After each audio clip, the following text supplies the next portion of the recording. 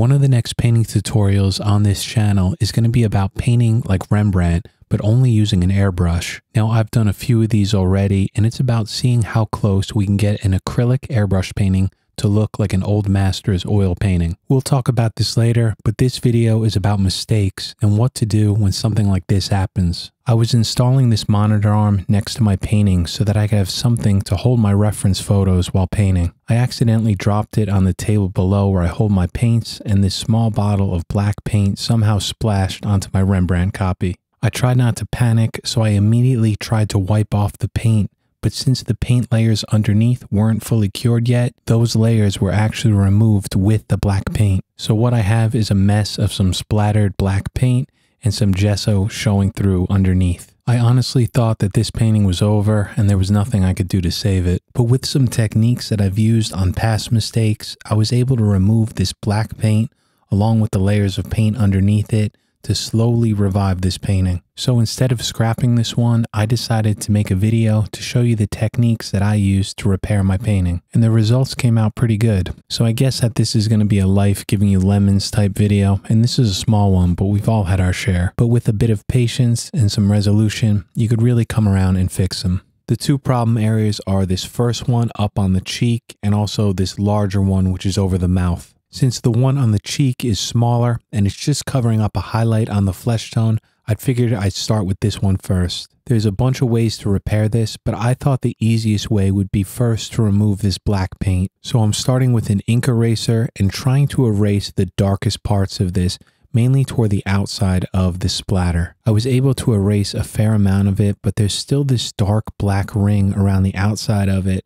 And since it's so small, I decided to use an X-Acto blade to see if I could scratch it out. And this worked pretty well, but the problem is that the X-Acto blade pulled out very bright highlights and then the eraser pulled out some softer ones. So I had two different textures, some really bright and then some mid-tones. Now you may be wondering why I don't just take an opaque paint and paint over the top of it. And of course this is possible, but if you spray an opaque lighter color over an existing color, you get a very strange blue-gray shift when painting with an airbrush. I've always found that blue shift very difficult to control, especially on a portrait, so I decided to make this repair only using transparent colors. I switched over to my airbrush and I'm using a flesh tone mixture that I mixed for this portrait using some sepia, some burnt umber, and some scarlet red. I was hoping that I could spray this color over the top of it and then use my eraser to blend it out. And unfortunately, when I did this, it seemed to get worse. The spot was still there, but instead of being a lighter spot,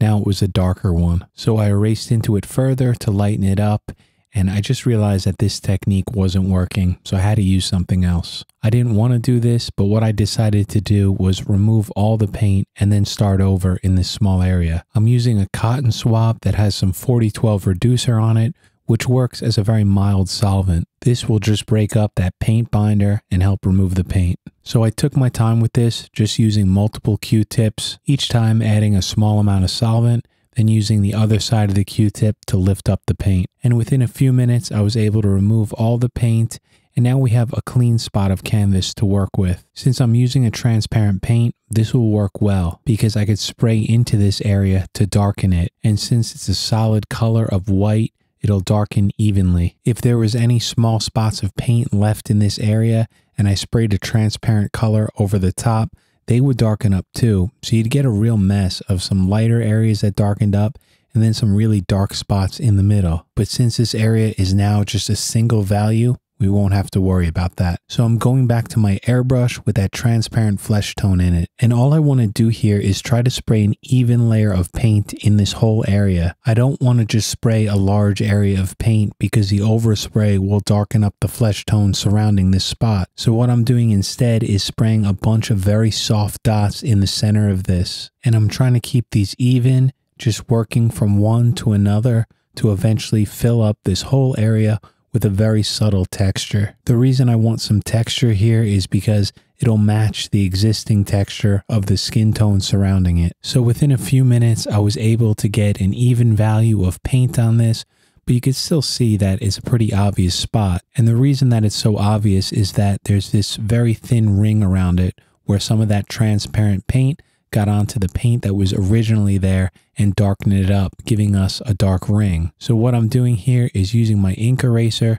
to erase out this ring the best I can, and then just try to blend it into the surrounding area. One lucky thing about this painting is that it had a lot of texture in it, because the goal of this one was to try to replicate things like brush strokes using an airbrush. So I'm using the texture to my advantage, trying to add a similar texture in this area to the areas surrounding it. That way, hopefully, this looks like one seamless transition and viewers won't even be able to notice it. I sharpened this eraser to a very sharp point so I could really get in and pull out those darker spots. And then I'll work my way outside the initial area to try to blend these textures all together. And at this point, this is pretty good. I was pretty happy with this. All I'm going to do is use my airbrush to lightly glaze a thin layer of paint over this whole area to kind of set everything in place and push everything back a bit. Now this portrait isn't complete yet. I still need to work on adding some texture to the skin and pull out some more highlights.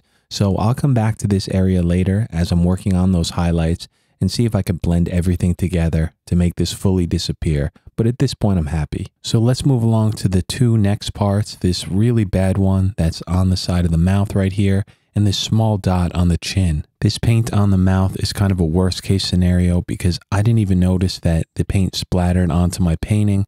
So in a minute when I noticed this one, it actually had a chance to drip. So we have this line that starts just above the mouth, goes right through it, down to the chin. So this one's going to be a lot more difficult than the first one, but we're just going to have to work slowly, work on one part at a time, and just try to get this to blend in to the painting underneath. Just like the cheek, I started with the least aggressive technique I could use, which was an eraser to try to remove the paint. When that didn't work, I tried the X-Acto blade, and then I just realized at this point that I need to remove this paint just like I did before with the one on the cheek. So going back to the Q-tip with some 4012 reducer on it, I just blotted this over this area to just kind of break up that paint underneath, and then used clean Q-tips to help lift it up. I always paint with my paintings vertically mounted to a wall, so I'm being very careful here not to have too much solvent on this Q-tip, because if I do, it runs the risk of getting on the paint and then dripping down like this original one. That would create a whole nother mess that I'd have to clean up, so a small amount of reducer here is going to go a long way. So a few passes with this Q-tip and solvent really did a good job at removing not only the black paint,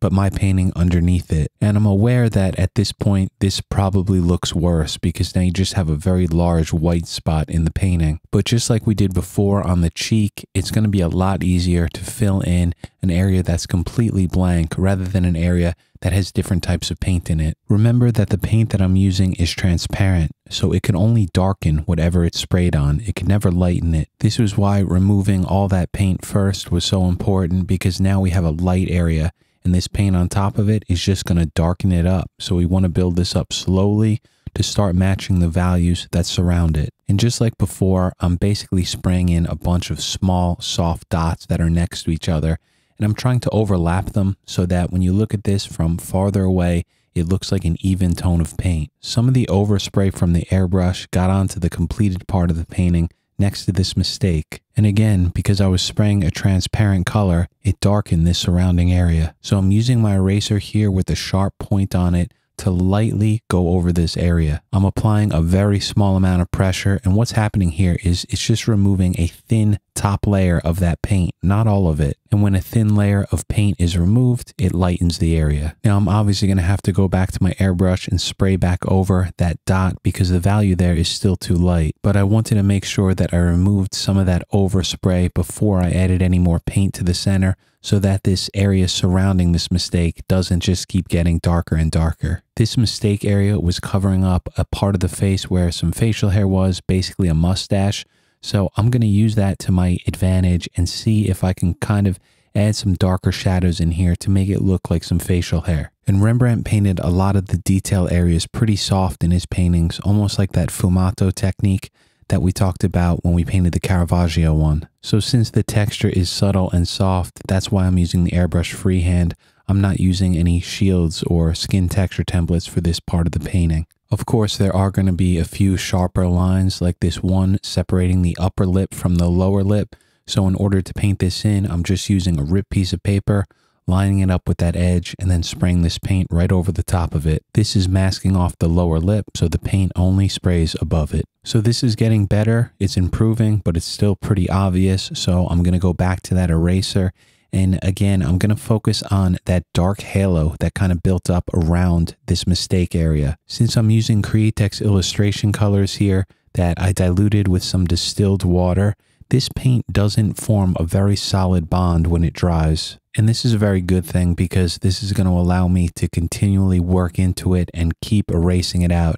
Even if I let this dry for 2-3 days, I could still come back to it with the eraser and just keep working away. There's a very thin highlight just above the upper lip and below that facial hair that basically just runs parallel with the top lip. So I want to make sure that I get out all this dark paint within this highlight, especially this darker soft dot over to the right here. So I'm scratching this out in some horizontal hatching strokes.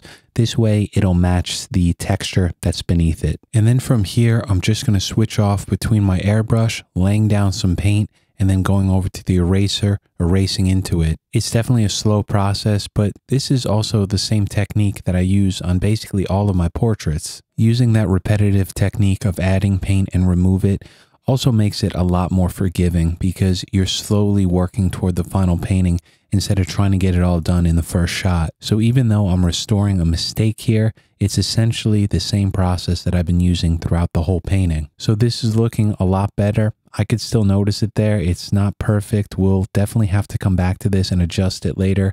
But for now, what I want to do is erase out this area where the black paint dripped down the canvas. Again, I started with the least aggressive technique that I could use, which is just an eraser. And this time it actually worked pretty well. I don't know if you're able to see it in the video here, but I'm actually using a lot more pressure on this one. And I noticed I was able to get out a pretty even layer of paint. It's not perfect, but I figured I'd switch over to the airbrush and see if I could kind of blend this in. Using solvent or reducer to remove the paint is such an aggressive step, so that would always be my last option if given the choice. And this time I seem to be getting away with just using the eraser.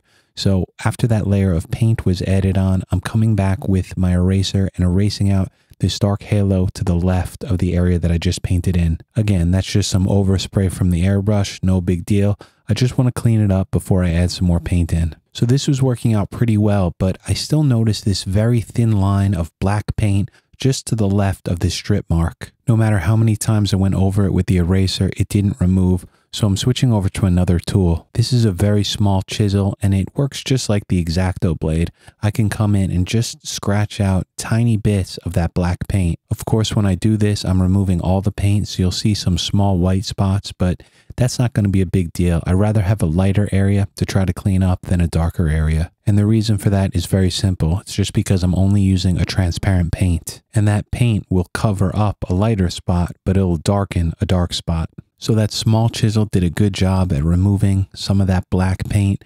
Now I can go back to the airbrush and start spraying this on those lighter areas. I always want to spray a small amount of paint because something strange that happens with acrylic paint is that the value shifts after it dries. If you ever painted a room in your house, you'll know what I'm talking about. The paint goes on lighter, and then as it dries, it gets a shade or two darker. And the reason for this is pretty simple. It's because the binder in acrylic paint is kind of a milky white color when it's wet, and then as it dries, it becomes clear. If you mix a milky white color with an existing color, you'll obviously get a lighter value of that same hue. So to put it simply, that binder causes acrylic paint to be a lighter value when it's wet. Once it dries and the acrylic polymers bind together, it now looks clear and no longer affects the value of the paint. So meaning it looks darker. Was that confusing? I hope not. I tried to explain it the easiest way I could. So going back to this repair, it's important that I don't put too much paint on here because in a minute or two, as that paint dries,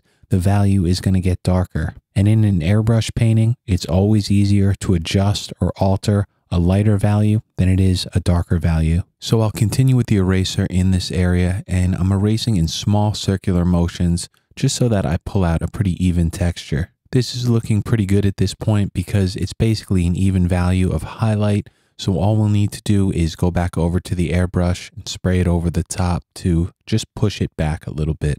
I'll start again by using a shield on that upper lip, just get some dark paint there, and then a very thin light glaze of this transparent paint over the area we just erased. And at this point, I would say that this is pretty good. It's still not perfect, but it's a lot better than what it was. And that dripped paint is just barely noticeable. And when I zoom out to look at the entire painting, I really doubt that anyone would even notice that I accidentally spilled black paint on this one. But we still have this small dot of black paint on the chin, so let's fix that one now. So again, I started with the eraser just because it's the least aggressive technique. Some of the black paint toward the top of this dot had a chance to dry, so the eraser is just not going to work well here. But since this paint didn't fully cure, I'm going to use a different technique here. What I did was add a small amount of distilled water to the end of this eraser just by touching it on a wet piece of a shop towel. The water alone works well enough to break up the paint binder just because this paint isn't fully cured yet. And what's so great about this technique is that it's just a tiny bit of moisture that I'm using to break up the paint, and the eraser comes to a very sharp point. And then I use a clean, dry cotton swab to lift off any of the dissolved paint. So it's a very simple technique, but it was effective and worked pretty well here. Then I'm just going back to the airbrush, using some sepia in it, spraying it over the top, and then going back to the eraser to blend it all smooth. And with some patience, I could just blend that dot into the surrounding skin texture. And as I zoom out one last time, we could see that all of that paint was removed and the portrait is restored to its original state so that I can continue painting it and finish this one up. So if something like this happens in your own paintings, just try not to panic. It's not going to be the end of the world. Just remember that almost every mistake can be repaired with some attention and some patience. So thank you for watching. I hope that this video was helpful, and I'll see you back here next week.